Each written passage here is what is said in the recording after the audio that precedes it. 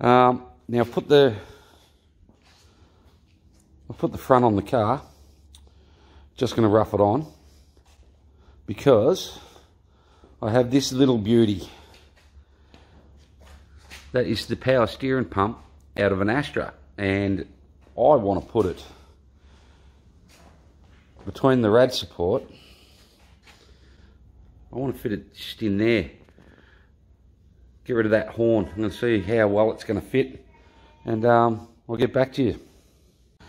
Okay, so I'm pretty sure that that's exactly where I'm going to put this power steering pump, retrofitted in there at the moment.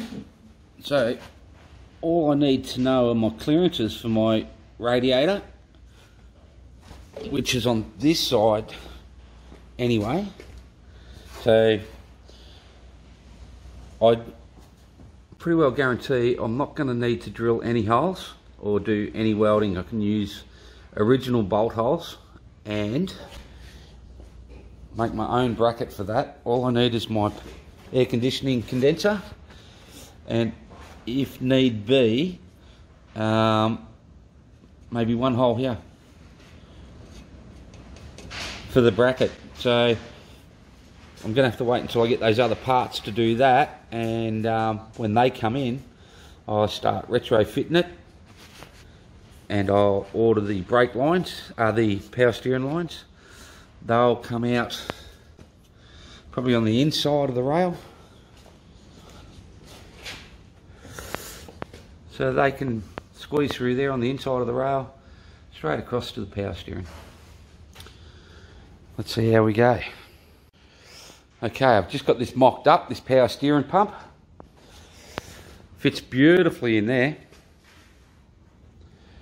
From the front, you will see it, remind you. You will be able to see it through there, but if I paint that all satin black, you're not going to notice it, especially once your radiator's in, your bar's on. Hangs out that far over the radiator, so that's bugger all. I can actually go in a little bit more if I wanted to. And I've got all this solid area here to weld brackets on, so I reckon that's where it's going to go. Plus, I've only got to go from there to there with the power steering lines, which I can just run straight down along the chassis. What do you reckon, guys? Leave your comments below. Tell me what you reckon. With the rod shot power steering. It's a good old Rob shop down in Castlemaine. We're going to use that power steering for that. Now, a lot of the time people will put it on the inner guard there or whatever, but I want a clean engine bay, so I'm putting mine in the front of the rad support, right near that headlight. Now, I've mocked it up a couple of times. There is plenty of room between the radiator, the headlight, the nose cone and the grille. And if it's painted black, nobody will even see that it's in there. Plus, it's going to be a nice short run to wire up. So I'm starting with a bit of flat steel. I'm just going to make a basket for it. Pretty much similar to the one that it came out with in the Astra, but I didn't get it out of the car, unfortunately. I could have just modified it. So I'll just bend this up and start welding. See how we go. So I've bent it up. I just bent 3 pieces. Set it on there, tacked it together, welded it together. And to fit it to the rad support, I've just used that bit of angle. Actually, I've flared the ends around so it looks a bit neater. A couple of holes in it. Much prefer to just have a couple of drill holes in that rad support rather than weld something to it. So let's put it on there and see what it looks like. Rightio, so that, I'm just holding it there for clamp for the moment. You can see that Got plenty of clearance all the way around. It's only going to be bolted in there. So let's stick this power steering in there. So there we go, guys. That is in. That is where it will sit. These wires obviously will run around the back, whatever. But there's plenty of room. That's where that's all you'll be able to see is the top of that bottle. I'll put the nose cone on, and you guys can see just how much clearance I've got in there. And that is solid. I haven't even got any bolts in there yet. That's solid. Righto, so that's the rad support on. Just a couple of, only hand tight. That's the power steering pump right there. So as you can see, I've actually wound the wires down the back. They're going to be different anyway. I've got to splice them all open and stuff like that. Now I'll just chuck the nose cone on and show you how much room we've got. Okay, rad support on. Look at that. There is just ample room down there. Ample.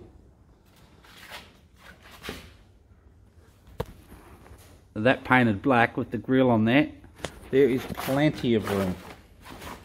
Look at that. Nowhere near the grill. So I reckon that's the spot for it to go, and all you're really going to see once that's all painted out and done, you can get your power steering cap there, no worries. One job done. I reckon I'll bolt that in there now. I'll show you what it's like when it's done. Okay guys, pretty much knocked out this rad support. I've set up the headlights, I've done all that sort of stuff. I've got the radiator sitting in there, I've welded up those brackets, you've seen all that. The power steering sitting in there. Pretty much everything that I've done is how it's going to stay. So we'll just run around what I've actually done. Now I've gone with the LED headlights. And there's, I did video doing it, but if you guys jump on Shanky's garage, you'll see him doing them as well. So I'll put a link in there to Shanky's. I've got the air conditioning condenser sitting in there. I haven't actually made the bracket for that. I don't think I'll bother doing a video, but it sits in there nicely. It's got plenty of room. The power steering pump sits there beautifully. The radiator, which is a WB radiator, which any of you Holden guys know, they're not that hard to install on a HJ rad support. And I've made that shroud there for the back of the headlights just to neaten up the front of the engine bay a bit. That there will probably end up being part of the airbox as well for the 304 fuel injected motor. So now all I've got to do is start looking at that inner guards drop down. It's not bolted on, guys. I've only got that sitting there for the video. But if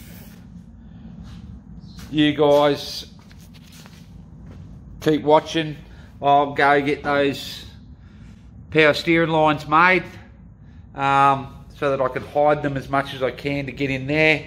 I'm not going to bolt them up. I'm only going to get them made, so I'm not going to show that video yet until we go to the full assembly of the vehicle. This is the Vintage Air bulkhead, which will come out down this side. Hoses will be run through the guards, so they're all hidden. The next stage is the Vintage Air. I'll get that all set up inside here, and once that Vintage Air is done, guys, then I'm definitely into the bodywork on this car, which is quite an exciting time because the firewall will be all done, welded up. I know exactly what's going on there. I know where the bulkhead's going for the heater hoses. The whole engine bay will be finished, painted, and I will not have to touch it again, which is what I'm looking for. All I need to do is pull the panels off and start straightening, which I'm not that good at, to tell you if you check this one here out, it's still got a little bit of a warp in it. I'll work it out. Slowly but surely, guys, slowly but surely. That's all you can do. So, I hope you enjoyed this part of the video. I think the car's looking really good. It's getting closer and closer every day, so I'm enjoying this build. Nothing's frustrating me.